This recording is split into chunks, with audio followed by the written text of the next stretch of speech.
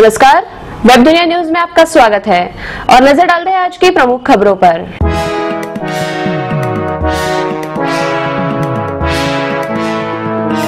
कोहली ने धोनी की कप्तानी पर उठाए सवाल। बांग्लादेश में वनडे सीरीज गंवाने के बाद तीसरे वनडे में 77 रन से जीत दर्ज करके भारतीय क्रिकेटरों ने थोड़ी इज्जत तो बचा ली, लेकिन ड्रेसिंग रूम की गुटबाजी अब सामने निकल कर आ रही है। मैच से पहले की टीवी इंटरव्यू में विराट कोहली ने कहा कि हम फैसले लेने में असमंजस में नजर आ रहे हैं और मैदान पर यह दिखाई भी दे रहा है। कोहली ने कहा कि मुझे यह खुद कहने की जरूरत नहीं, क्रिकेट देखने वाले और प्रशंसक यह देख सकते हैं कि हम खुलकर नहीं खेल पा रहे।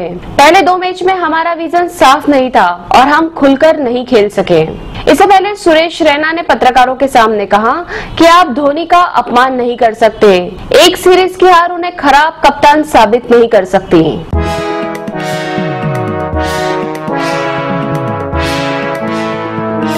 कांग्रेस ने जारी किए ललित मोदी के लिए वसुंधरा राजे की गवाही के दस्तावेज। राजस्थान की मुख्यमंत्री वसुंधरा राजे का इस्तीफा मांगते हुए कांग्रेस ने उनके खिलाफ हमला तेज किया और उन पर ललित मोदी विवाद में बार बार झूठ बोलने का आरोप लगाया।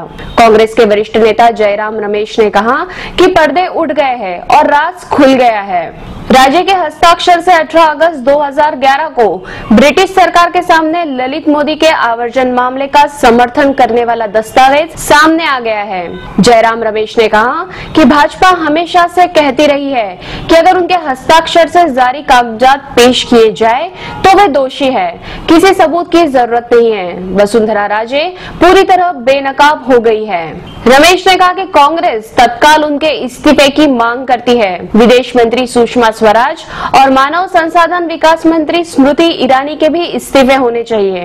प्रधानमंत्री मोदी की ओर निशाना साधते हुए जयराम रमेश ने कहा कि प्रधानमंत्री जानते हैं कि उनके लिए 3 मंत्रियों के इस्तीफे मांगना मुश्किल होगा।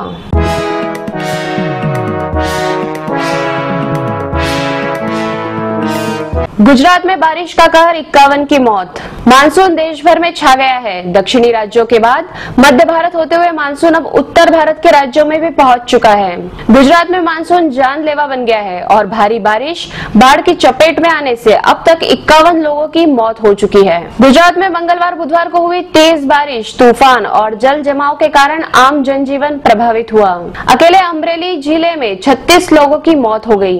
मौसम विभाग ने गुरुवार को गुजरात में चक्रवाती तूफान की चेतावनी भी दी है।